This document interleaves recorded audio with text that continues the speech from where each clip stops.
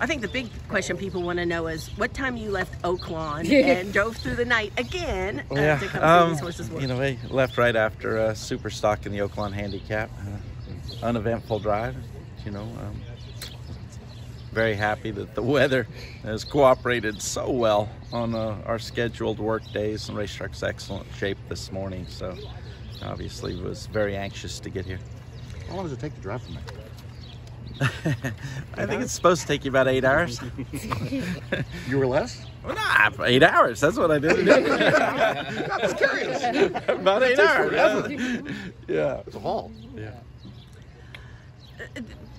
2 weeks out is you're famous for having getting a stiff Most work. significant work for us, absolutely. You know, it's you know, following a pattern that we're very comfortable with. I love the rhythm that these horses are in. Both of them have kept their same workmates from New Orleans this winter, and I just can't, you know, unbelievably appreciative of the job Wilson and Eddie have done, and you know, helping get them to this point and putting in them exactly what we're looking for. They had really good works last week, yes, and then looked like really good works this week. Yeah. So what were you looking for in this work versus last week? I mean, they're both start out just, you know, tremendous prospects and individuals, and I think that what we're aiming for with them is incremental improvement. You know, just don't want to take too big of a leap forward, so everything is you know, a building block to success. And I think that since they have arrived here at Churchill, that trend has continued. I was so, you know, excited with Echo Zulu's first work here. You know, 3 works. It's just her 3rd work since, but because she'd never been here before. You know, she had went straight from Keeneland to Saratoga, and then ran at Belmont and went to California. So I love how she went to the racetrack. Echo Zulu, Epicenter, we expected that from all the training he had here last fall, as well as a couple races. What did you see in Epicenter early on that made you think he had what you have now? He's a beautiful mover. You know, he's just a really attractive horse that is very physical. You know, he takes everything he does with a great amount of ease. You know, has always maintained you know, just a very forward step. You know, he just and I think that he has, from last fall to him arriving here, you can tell the difference in his confidence level and just his demeanor from when he was here last fall. You know, being a, you know, attractive horse that was a good mover to a horse that looks a lot more mature and confident. How much of that was the race experience? I think it's the success that helped him. You know, success in his races, and then Kent's his opportunity in the Louisiana Derby to stalk and not be overly aggressive in the middle is very good to see, considering how much pace is in this race. Obviously, you're, you know, 20 runners in the Derby. Post position draw will matter who's where, but hopefully he's away from there cleanly.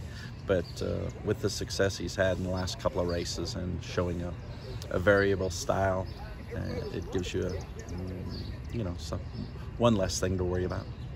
Only a few people living today know how tough it is to win the Kentucky Derby. You're one of them. I mean, a couple of the horses you brought in were horses of the year, Hall of Fame horses, and so sort of in that context, and with having Epicenter this year. Right.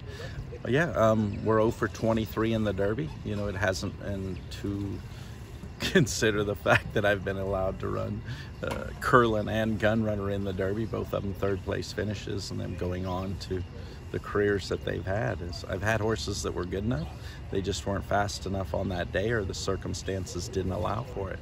I think our opportunity this year with Epicenter, I mean, you can't stand here and compare him to Curlin and Gunrunner yet, but how they finished their career made them who they were.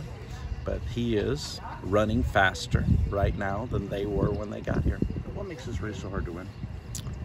I think it's an event more than it is a race, you know, and then, you know, you're being involved in horse racing my whole life, you know, the stories that are behind it, it's almost like it was meant to be before it happened. How far in the race have you gotten to where you thought you were going to win? I mean, like Nero, I thought he was home. I did not pick up. You know, when you saw, he got to Shackelford, and you're watching. You watch enough races, you feel that he's got him.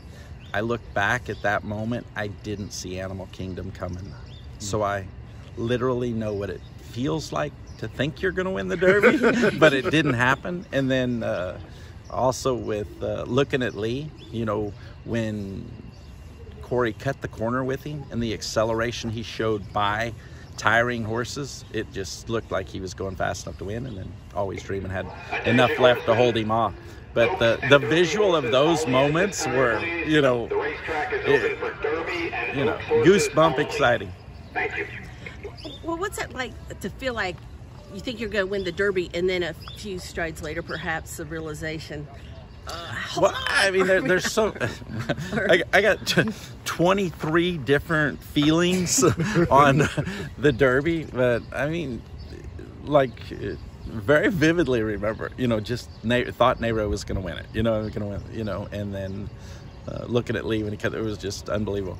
With Curlin, I just never dreamed he could get beat. I mean, Curlin gave you so much confidence. I never dreamed he'd lose. You just try to temper your excitement and not say anything ridiculous or anything, but I never dreamed he'd get beat. And it felt like the walkover for Curlin's Derby took 3 strides, and the walk back felt like the Sahara Desert, And then he went to the test barn. We had run Zanero in the race also that year, and when Zanero, good horse, solid horse. I think he was only off the board twice in his life. Once, I think he was 8th in the Derby that year, and he was still blowing hard. And Curlin came out of the test barn, and he was, his strong usual self. And, are you going to run in the free? It was enough ability. It just wasn't meant to be. Compared to your confidence in Curlin, where does that decision stand? I think that the opportunities we've been given since Curlin has just spoiled us to an immeasurable. And when Curlin came around, I mean, he taught us things we didn't know. Like what? How to win classics. I said the Winchell family and their whole team obviously has been such a massive part of your career. Not that you need any extra motivation, but the potential to be able to deliver what you could deliver. You think of it, we stand here talking about my 0 for 23 experience, and then I was listening, the fun thing with Ron and David is, for me, is, when it was Vern, Ron's dad, and coming down and seeing their young horses at my parents' place and stuff, me and Ron got to eat at the big people table, but we didn't get an opinion, you just got, so for us to be in this position now with possibly the favorite going into the Derby is very special. And, Ron, I think one of the interviews I saw with him after the Derby, him and his father talked about their pursuit of the Derby, and you think of how special that is. And I think that's probably a pretty common theme in a lot of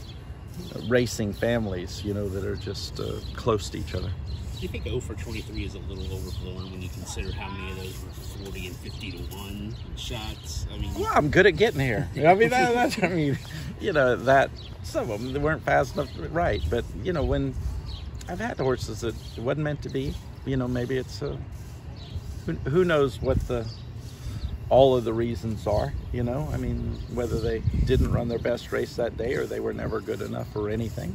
I do love being a part of it and enjoy and appreciate every opportunity that we've been given. And, I'm a horse trainer. We're not smart enough to give up. We're going to keep at it. What makes it so special for you? Why do you want to win it so bad?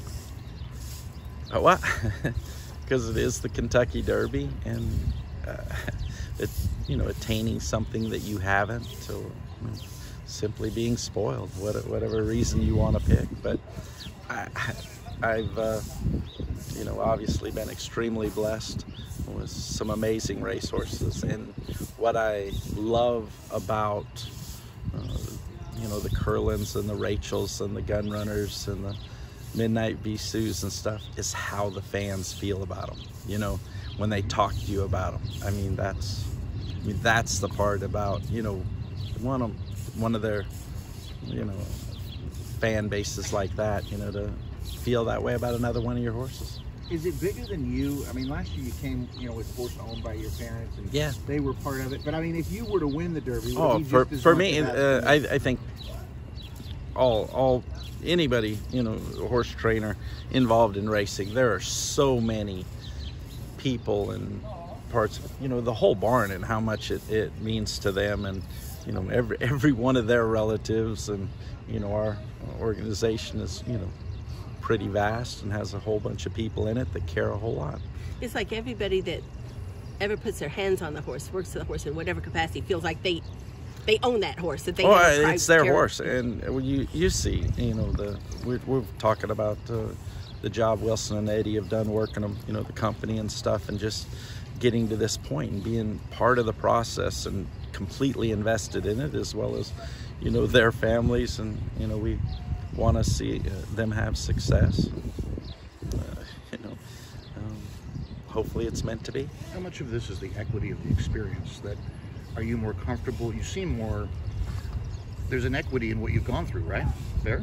Oh, absolutely. I mean, I've had the disappointment and survived it. You know, you just realize, you know, I think perspective, you know, since getting the win total and stuff has made me look back and reflect, and you know, just realize how blessed I am to have my family involved in it, and just how meaningful it's become a lot more emotional for me because of how blessed and the success that we've had.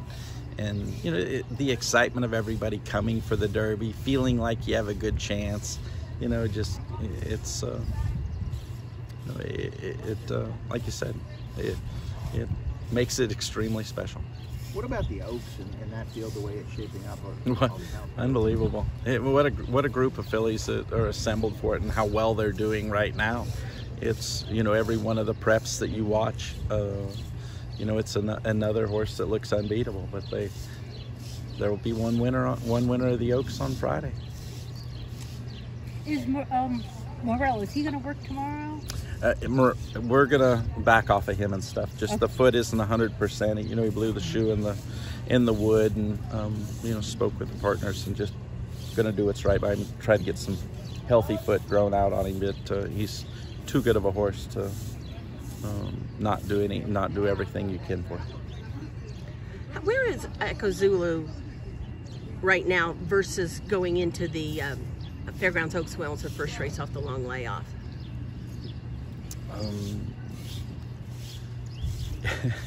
You know, all Echo Zulu did for, you know, the last year, first crop of gun runner, you know, 3 grade 1s and 4 races and a championship, you know, some time off. She's not a big filly in stature, you know, she's strong and attractive as can be, and you know, obviously extremely talented. Gave her a break off of, you know, a well-deserved break. And then for her to win the Fairgrounds Oaks, I think it was a 141-day layoff. I think that was extremely impressive. She will be required to run considerably faster in the Kentucky Oaks to have success. But also, I can't remember. There's been a lot of very good winners of the Fairgrounds Oaks, and I can't remember any of them using it as their first and only prep for the Kentucky Oaks. She really showed a competitiveness in the stretch there. She dug down. Looked like a champion.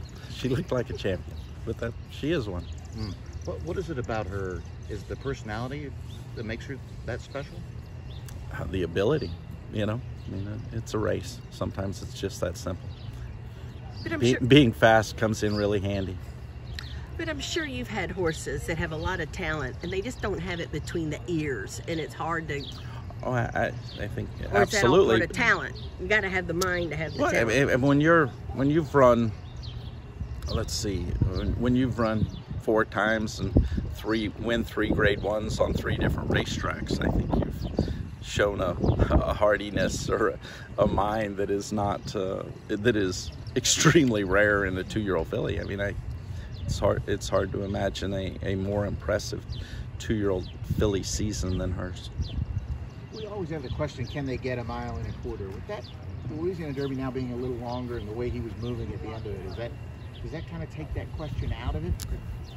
Yeah, it definitely takes that question out of it, except for the fact that who did you do it against? You know, I mean, I always think it's funny how far people talk about how far one can run. Depends on who they're in against, you know. But tremendously talented group of horses coming in, and I see or understand, or it's quite obvious why so many people would like them. But I'm not looking to change places with anybody, and feel that Epicenter up to 1 mile and 3/16 is as fast as any horse going in, if not fastest. I mean, I think that you know, fast races in good company, but we do know that them coming to visit him at the fairgrounds was an advantage for him. But he has improved since. But everybody needs to continue to improve to have success going forward.